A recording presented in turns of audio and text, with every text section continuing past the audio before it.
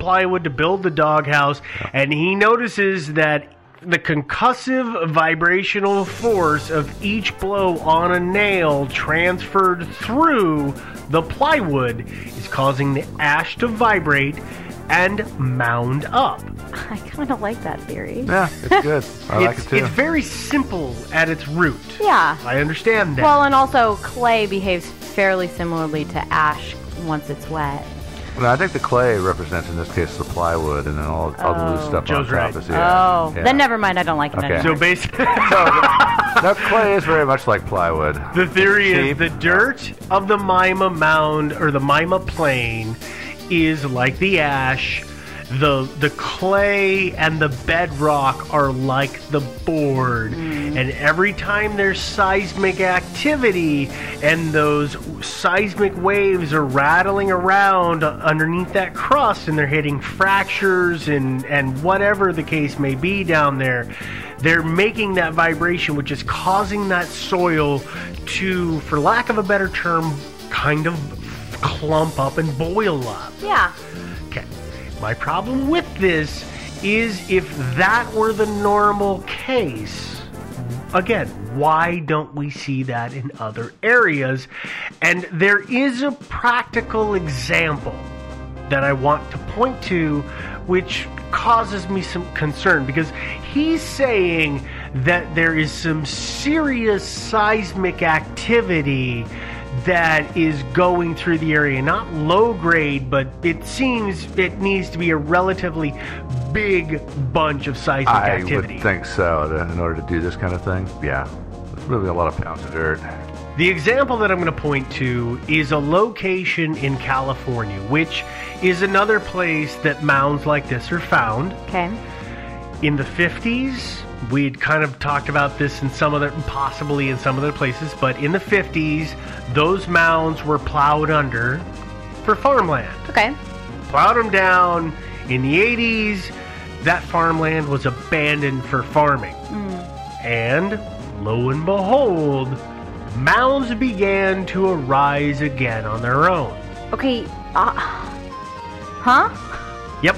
So, The mounds have started to come back in that area. that truly leaves me with more questions than answers. Well, yeah, because it's only been like, what, 35 years? Yep. 30 years? So it couldn't have been any... We've had, what, two major, and I use air quotes here, major earthquakes in that region of California, kind of that Bay Area, Northern California area. There hasn't been, it's not like the place has been rocking and rolling for a long time. There's been a couple of them. There's been a couple of decent sized ones. But down that's there, it. yeah. But this theory seems to say that they infer that it's got to be kind of a big thing to shake that much soil around long term for it to clump up that much, and yet it's still happening. I just... that 30 years later. The fact that they reform like that... There's no moles. There's no... and there's no termites, and No there's termites. clearly not glaciers egg cartoning the things. Nope. Nope. No glaciers. Yeah. I think Kind of threw you for a loop there, didn't I? Yeah. Yeah, I think what it is the soil is forming around and reflecting like massive structures built underneath and buried by aliens. Yeah. Okay, Joe, stop. We're moving on. Before you start making up something that confuses our listeners because it's all made up.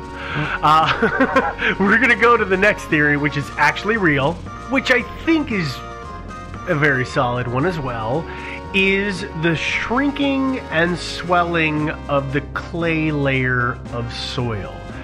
If you guys remember earlier in the beginning, we talked about how the B and the C layers, horizons, have clay in them. And the density of clay can vary, so it's a low density or a high density. So some layers are very, very thick with clay and some are not. That might be the simplest answer of what's responsible, and here's why. Clay, though it doesn't seem to absorb water, does. Have either of you had to dig in dirt that was full of clay? Yeah, it's the worst. Oh, yeah. Oh yeah, my yard is full of it, and I hate digging in it in the winter time because it's just a sticky, nasty mess. But actually, that's a lot better than digging in it in the summertime. It is. When it's hard as a freaking rock. It is better. Yeah. it turns out, I never realized this until I started doing the research, is that, yeah, clay does absorb water, and it absorbs it at varying ratios, because depending on the mineral count and the density of the clay, it can absorb more or less. In other words, think of it this way. There's pockets in between in the clay. So if it's really dense, there's not a lot of pockets of areas that water can get into. But if it's a low density, there's a lot of areas that water can infiltrate, and those thinner areas will swell as the water gets in. So what that means is that as it swells, it can't push down into the bedrock, so it's going to push up, and it's going to push everything above it upwards. Mm-hmm. Well, the areas in between the mounds are very thin. They're very dense. They can't absorb a lot of water, so they don't really expand. Although then the clay dries out and it goes flat again. That's kind of what I was thinking. Yeah. Yeah. I have seen some research, and the validity of this I cannot stand behind, but I will put out, is that as things expand from water and then that water drains out and evaporates, they will collapse, but they will not compact to their original volume. They will stay larger. Think about it. You stick a sheet of water or a sheet of paper in water, and it gets all wet, and then you dry it out, and then it's all puffy and rough, and it's a little thicker. Not much, but it's a little thicker. That's fair. Now think about a 2-foot thick layer of dirt that fills with water and puffs up. It's going to shrink back down a little bit, but it's not going to go all the way down to what it was originally. That's fair. Yeah, and it would help explain why mounds were reforming. I think the key is for us to get some shovels and go up to, well, no, maybe. But there should be a big pocket. Then, like even in the dry times, there should be a big hollow pocket underneath these things. So let's go punch through some of those mounds and see what's underneath there. Let's not do that. Joe is always wanting a field trip that requires everybody else to do manual labor while he sits in his director's chair with the umbrella over him and a Mai Tai in his hand saying, "Dig there!" Yeah. This is not happening. No. Yeah. Okay, we've done that too many times already. Yeah, no. I know. Sorry, Forest Park. Our final theory is, are you ready, Devin? What? Aliens! Yeah! Not really. Yeah, makes sense. Why not? Aliens, when you read about the Maima mounds, are all over the place. Oh, yeah. Everybody's like, they were done for aliens. They were done for aliens. I really am afraid that the alien connection here was made up sarcastically by a bunch of witty writers to be able to immediately discount it, because every time you see something about aliens, it says, but there's no evidence. And why? There really is. There's nothing that says why aliens would do it. Because aliens... No corresponding information. It is just 3 sentences, and then they move on to the rest of their story. No, it's very well documented that aliens historically come to the Earth, they do random stuff, and then they leave again. I mean, the bottom of their ships are formed like egg crates, and that's their landing pads? It could be that, or it could be that actually these things are kind of like Morse code dots in the surface of the planet, and when we get... And it says, eat here? No, it says, hi, we are aliens, just wanted to stop by and say hello. And when we eventually manage to decode the message, and I'm sure the NSA is on it, then that will be the first message from another race. I mean, I think more times than not, we try to assign a meaning that we as lowly humans could possibly understand to alien activity, right? If we're assuming that aliens exist, which we are, of course, because they do.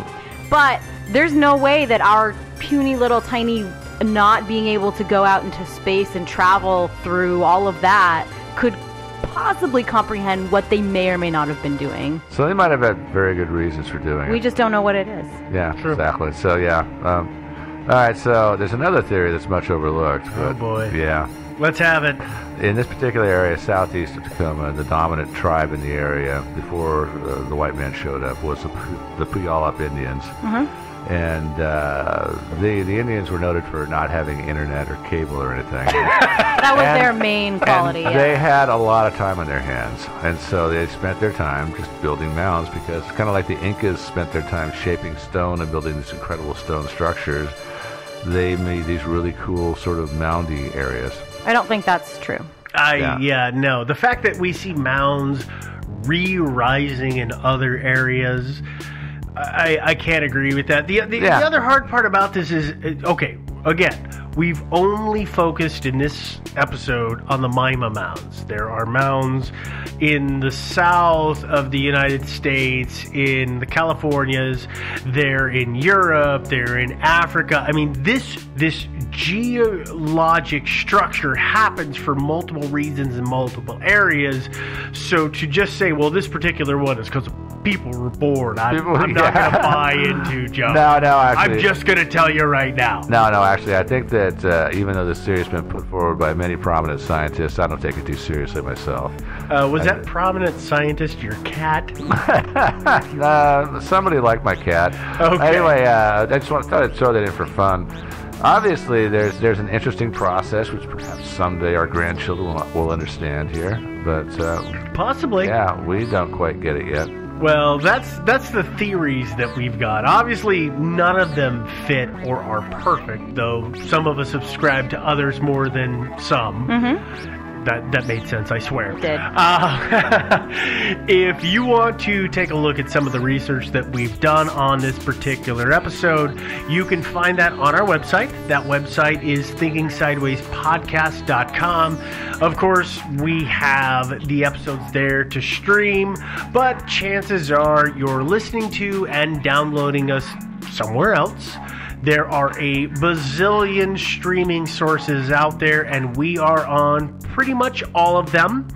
So you can find us there. If you use iTunes, which I know a good portion of people do, please, when you're there, take the time to subscribe and then leave the comment and the rating, because, of course, that helps other folks find us, which is great because other people need to find us. That's what we want. We are on Facebook, so we have the group and the Facebook page, which is ever growing, and tons of fun conversations going on there, so anybody can join. Let us know. Joe's favorite phrase is it find us, friend us, like us? No, I think it's yes. I think it is find us, friend us, like us. Yeah, okay. That's close enough. But I think I put it a little more emphatically, like find us, friend us, like us. Okay. Well, please. Emphatically saying I'm not going to say that. Well, you can also find us on Twitter. We are on Twitter at Thinkin' Sideways, so drop the G off of thinking, and you can follow us on there. We put some stuff out on Twitter.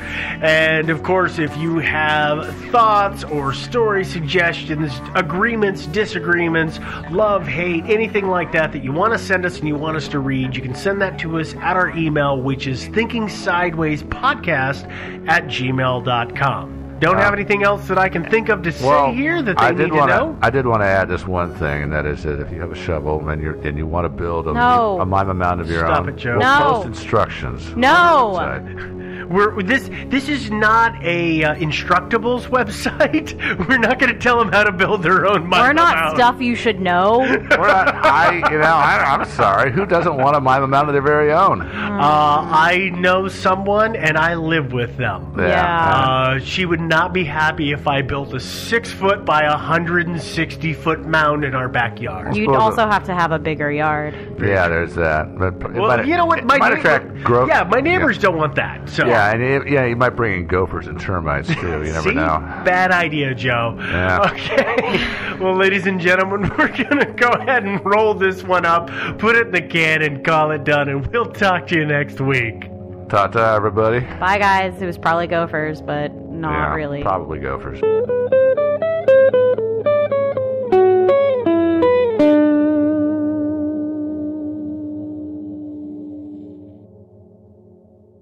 Thinking Sideways is not brought to you by that company named after a rain-diverting device.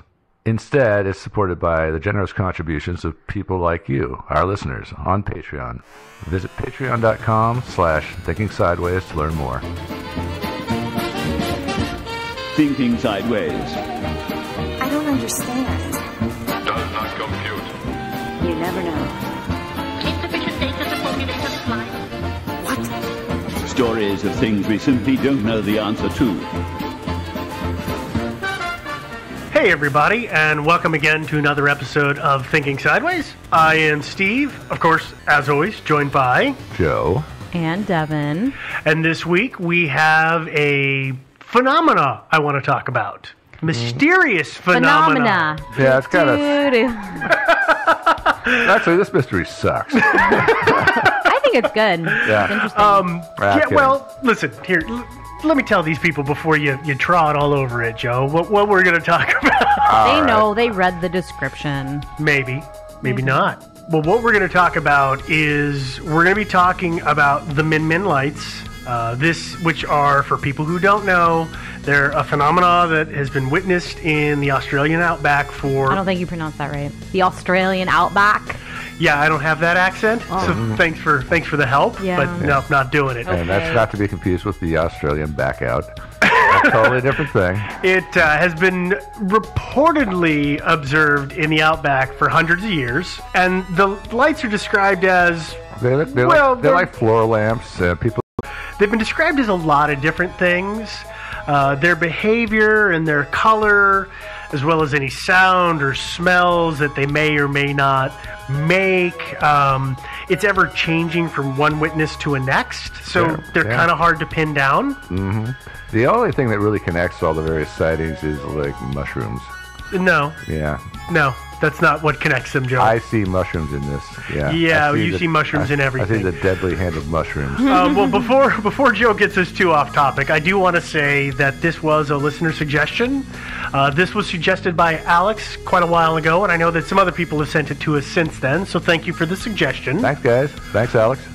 So let's get into trying to describe and explain the Min Min lights. Simplest description is, like I said, they're lights that are seen at night by people who are driving or camping in the outback. The most common description is that they're kind of a whitish colored round light. Unless they're not. Sometimes they're dim, sometimes they're bright. Usually there's one, but sometimes there can be multiple. They hover in the distance somewhere between 3 to 20 feet off of the ground, which would be 1 to 6 meters off of the ground. The general behavior of the Min Min lights is that they keep their distance from people. So if a person sees it and tries to approach, the lights retreat.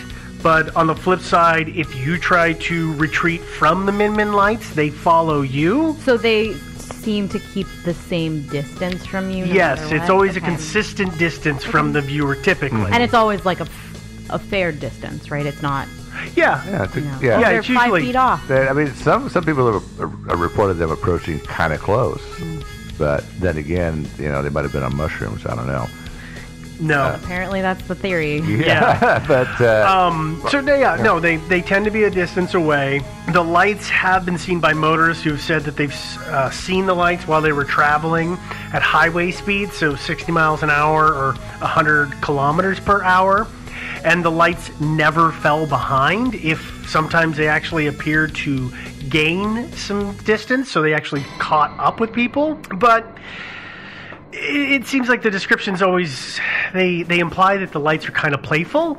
But I've also heard on the opposite side of the spectrum the stories that people who try to follow the lights never return, so there's that kind of danger aspect there. Mm-hmm. Which I honestly, I gotta be telling you, I chalk that up to wandering around in the dark, staring at something ahead of you and not watching where you're walking. That's right, Yeah. and then you fall, you knock your head, and then the dingo eats you. Yeah, And then, so... I mean, especially if you're staring at a light, right? And it's dark everywhere else, and you're kind of burning out your night vision, and then you look for something, and done. Spot on. Exactly. Yeah. Actually, I don't know how many people have actually been killed pursuing these lights. I don't know. Yeah, I guess That number is not reported because they were never seen again. Because the dingo eats them. Now, The description that we've given here of the Min Min lights probably sounds familiar because depending on where you are in the world, this kind of light has been described just about everywhere. You'll hear them called the jack-o'-lantern lights, will-o'-wisps, ghost lights, ghost candles. And then there's like locales, so there's places where they actually get a local name, much like the Min Min lights. So you hear the Marfa lights, the Hazendalen lights. Marfa, Texas. Yep. Yeah. We talked about one of those, didn't we? No. We haven't talked about lights. I don't No, think so. no. There's Talked been about suggestions swamp about lights Marfa or- lights. We've talked about swamp gases and stuff like that, but not any That's one not particular. This is our first actual light phenomena that we've gone over. There's the Wow. We're breaking new ground. Don't forget the Marlboro lights. We don't ever talk about those either. We will Okay. someday. So let's start off with something that's really easy to define, and that's the name of the lights. Because it turns out that they are primarily seen in one area, which is in Queensland, Australia, between the towns of Boulia and Winton. Between those two, there used to be a settlement called Min Min. And from what I've read, it was a pretty wild and raucous kind of place, kind of lawless. And they had That's what I've heard. a pub. It was Deadwood. It was kind of Deadwood-esque. Kind of like that. They had a pub, and it apparently lived up to the reputation of the town as well. But before you get and go and try and book your next vacation there, don't, because it burned down at the turn of the 19th century. And I have heard that it might have been a case of arson. You know, I read that, but I didn't really focus too much on it, so I don't know. Obviously, it's easy to burn a place down accidentally. It happens all the time. Especially when your main source of light is fire. Nah, that doesn't help, yeah. So, sorry, we're talking about the turn between the 18th and 19th century? Correct. Okay. No, between the 19th and 20th, right? It burned down in like 1910 or 1916, somewhere in there. Okay. Early 20th century then. Yeah. Okay. Yeah, I'm sorry, I said 19th, didn't I? It's confusing. It is. 'Cause I've the complained worst. about this before. It's bad. That's the worst. Yeah, it's a bad system. We should get rid of it. So, talking about the phenomena itself, it's like I had mentioned a little bit earlier, it's not new to the area. According to the indigenous peoples, there's legends that talk about lights like this having been around for before the white man came to the continent. But the stories also, they're a little confusing and conflicting because there's some that say that the lights were observed before settlers came, but then there's also stories that say that the sightings have increased since settlers came, and there's also stories that blame the lights on the settlers who have killed indigenous peoples. This was like I think it was between the 1850s and 1880s. There was a number of kind of slaughters, and those were pointed to as, well, those are the souls of those people. So I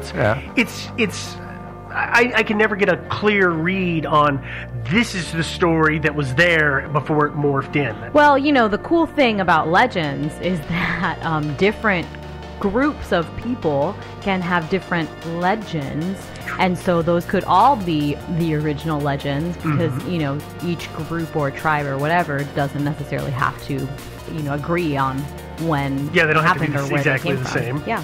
I mean, it's the flood legend. Yeah. That's the biblical flood. That legend has been through a whole bunch of cultures. So It has been around a while, Or and like obviously angels. There's flying beings from the sky that a lot of cultures have, but like, we all call them something different. yeah. Absolutely. That's Next just- time on Thinking Sideways. Theology. these stories are told around the campfire, and obviously they are going to diverge because Well, and that's the tribes thing. don't talk to one another. In fact, they usually try to kill one another. And it's an oral. Most of them have the oral tradition, so the stories are going to morph over time. So Of course, yeah. there's a whole bunch of reasons why they're not pinned down or not mating up. But interestingly enough, they do seem to occur. Like, for example, the local Native Americans in our area, here in the Pacific Northwest, they don't tell stories about mysterious lights, but they do in the outback. They do tell stories about mysterious lights. Yeah. Something seems to be going on. Yeah. Yeah, it's a conspiracy. Yeah, probably. Controversy. Yeah. Yes. Okay. So what I'm going to do here is as I talked about, there's so many different descriptions of the lights that it makes it hard to say exactly what's going to go on or what they are, what they look like, how they act. So I'm going to go ahead and I'm going to do something different. I'm going to kind of different. For me, and I'm going to go through some accounts to help highlight some things, and we'll take this in chronological order as Devin is about to burst in excitement because she thinks I'm winning. Do you see a single bullet point? No, but I didn't have bullet points on my last one. My last one looked almost exactly like this. With bullet points in it. It didn't have bullet points. We're going to move into accountings because there's a number of them. I've picked a handful of them through time just to kind of help. You've curated the list? I have. Absolutely. I've tailored it, maybe. There are a lot of sightings out there, yes. Yeah. And I'm glad that you pared it down somewhat because I don't want to bore the hell out of our listeners. But, yeah. So let's go ahead and start with the first one. This is the first white guy story. This is the first story that is from a white person. And actually, I think almost all of these are, but that's not the point. Yeah. The story comes from the early 1800s. We don't have an exact date. I've seen it listed 1830, 1820, 1810. It's all over the map, but it's the most common one because it references the stockman, which if you don't know what a stockman is, that's a cattle herder. Simple version. I thought it was a guy that stocked the stores. Yeah. Yeah, at the local Albertsons. Yeah. Oh, okay. Okay. So there's a stockman. He's working near the Min Min settlement, and sometime in the early evening, he said he saw a glow appear in the local graveyard. Oh yeah, by the way, drift away. I don't know if you mentioned that. A lot of people got killed in the settlement of Min Min because it was the Wild West there. Yes. And they did have a little graveyard there. Yes, they did. Yeah. Yeah. So, well, as with every town in that time frame, there's going to be a graveyard because people are dying all the time. People are dying like flies. Yeah, especially in a rough and tumble area. Yeah. So he sees this light in the graveyard, and he said it started to drift away, and he described it as being about the size of a watermelon. And is this an American watermelon or an Australian watermelon? He said it was the size of a watermelon, at which point he decided that a watermelon-sized light floating around was probably not something he wanted to be near, and he wanted to get away from it. He was afraid of a watermelon? So he rode his horse towards the town of Boulia, and it followed him, and it wasn't until he got to town itself that the light disappeared. He went to the local police or constable, whatever the case may be for that particular location, and he reported it, but of course they didn't believe him. Yeah, go figure. In typical police fashion. Yeah. Well, strangely enough, there were two more reports that came in. And again, as with stories like this, the time frames vary, but I'll just give you the second one, which is, I think it happened a day or so later. There was a couple who came in. it was like 2 to 3 days. Yeah, well, see, that's the hard part. It's 2 or 3 days between each one. Always vary, they do. But this couple came in to the police, and they said they'd seen a light in the area, and they'd watched that it got brighter, and then it started to move away. So they decided, not very wisely, to follow it. After a short bit, decided that was a bad idea and retraced their steps, at which point the light followed them. And the story doesn't say exactly when the light disappeared, but they got to town and then, of course, gave their story. So that's one of the earliest versions of the story, or accountings. We'll then move forward to either June or July of 1912. I don't know which. And there is a guy by the name of Henry Lamond. Lamond said he was traveling in the early hours of the morning on horseback when he saw what he believed to be the headlights of a car somewhere between 5 or 10 miles away. The thing to note here is that if you think about a car that far away, it's going to be a single light far enough that the headlights aren't going to stand out as individual headlights. Yeah. And I recall from his account, he thought they were acetylene car headlights. Yeah, because it had a bit of a greenish tinge to it. Yeah. Apparently, early car headlights were not just electric. They had different methods of doing it. Weird, yeah. As with a lot of things with cars in the very beginning, everybody was doing it their own way, and some were better than others. cars. Yeah. But yeah, so he sees this car, and he said the light was coming his direction, and he thought that it was moving about 10 miles an hour. And there were two? Well, it was still one, and when it got close enough that he figured that if it was a car, they should have split. It didn't split. The light was 5 to 10 feet off of the ground, and he and the light passed each other. I understand that he believed the light was on the road. He, however, it sounds like was not on the road because it wasn't like they passed, close to one another. But he said the light traveled for about 200 yards, and then it just sort of faded away. So he was just off-roading? I'm guessing that he was... Because this doesn't it was something to do with he was in the sheep trade, and I know he was going from one place to another. He'd left like 4 a.m. because he had to be there first light to start working, and I think it was shearing season if I remember right. And this is totally from memory because his story is one of a bunch. But right. Well, his story significantly departs from the other stories because in almost all these stories you cannot catch up with the light. And in this one, he not only caught up with it, it passed him and went by him. He's not the only one that gets close to it, though. Yeah. But I do this because this is a slice of different styles of stories. So, I'm sorry, maybe I missed it. Did he have the impression that the car was heading towards him, or Correct. It overtook him? It was heading towards him. So they He were saw it headed in the opposite distance. directions. They were heading towards each other. Weird. A little bit. Yeah, weird. So we'll move forward just a year in time to 1913. This is a very simple one. There was some folks who were out in the evening hours, and they said they saw a ball of light traveling about 5 feet off the ground, and it passed their buggy as if, quote unquote, it was controlled by something, but it didn't seem to be going just like Le Mans' story. They thought it was maybe going about 10 miles an hour. It was a drone, obviously. Obviously. Buggy, were they, was it, the impression I have of Henry, right, is that it's like a highway kind of situation, right, as much as... He's taking the track on his horse, and it's going down the main road. Is that what you're getting at? Because I think that's what it is. Yeah, but the roads, yeah, it's just weird, because then you've got buggies, but you've also got cars, and it's weird to me that somebody in that day and age would just assume, like, that's a car. Because cars are the only things at that time that are making lights bright enough. Yeah, that's what I was thinking too. Cars were not that rare in Australia at the time, even in the outback. Yeah. But it's funny to me, right, that we're talking about like people who are not in cars saying, well, that's a car. Right? If cars are so ubiquitous at this time. They were not ubiquitous at that time. Right, but so then but they were like, common but then why enough are they... that you knew what it was. Maybe. You know what it is, but that you would initially say, like, that looks like a car to me. I don't know. I guess for me, it's just like a weird thing. Yeah, I don't know. I get it. I don't know why it's weird. I don't know why it is either. But sorry. I don't know. Sorry.